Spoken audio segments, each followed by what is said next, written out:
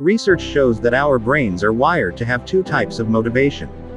We are either driven by internal motivation to achieve a goal, which is when we do something because it is personally rewarding. Or we are driven by external motivation, which is when we do something to earn a reward or avoid punishment. Each type of motivation can be effective. Internal motivation is thought to work best in the long run, but external motivation can be a useful tool in some cases, such as prompting you to complete a task or assignment that doesn't internally interest you. Hi, welcome to Creative Earth Plus. We are here to help you improve your personal development and lifestyle. If this is your first time visiting my channel, subscribe and activate the bell icon to be notified each time I release a new video. The secret is knowing how to tap into both types of motivations to overcome procrastination and be more proactive. To help you do that, here are 5 brain hacks to boost motivation and stay productive, even when distractions abound. 1. Tap into your bigger purpose.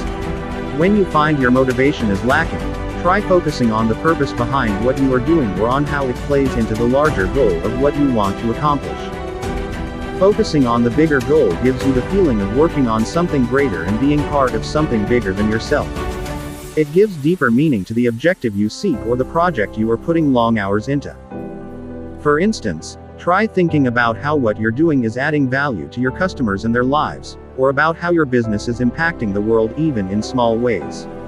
When you consider the larger effects of what you or your team is doing, you'll feel more connected to the whole and will be more motivated to do your part. 2. Don't overthink it. Overthinkers complicate an easy task. This in turn creates motivation, because you see yourself moving forward and accomplishing your goals. 3. Overcome mental blocks. Nothing is quite as demotivating as a mental block that feels like glue poured into your brain. Your creative process feels locked up and nothing seems to work right. Becoming stuck is often a symptom you're caught in a negative thought loop. You tell yourself, "What's the answer to this problem? What should I do? I should know this." Round and round you go, and the more pressure you put on yourself, the more stuck you become. To unstick yourself, start by risking the question or reframing it from a different perspective. Take a deep breath, relax and allow your subconscious to find the answer. This is your aha moment. 4. Counter negative perceptions. Observe how you feel as you begin a task. Are you dreading the assignment? Are you anticipating it will be tedious or difficult to accomplish? That mindset will stymie your motivation and sap your inspiration before you even start. You can change negative perceptions, just as you can train your mind to detoxify bad memories. To weaken a pessimistic perception of something, think about the task and bring the memory of doing it into your mind.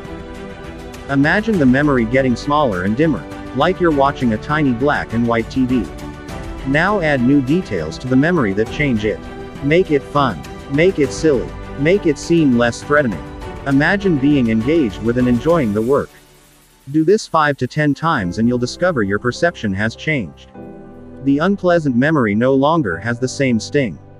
5. Strengthen your good memories. Another way to tap into your natural motivation is to strengthen those memories where you are succeeding in accomplishing your goals.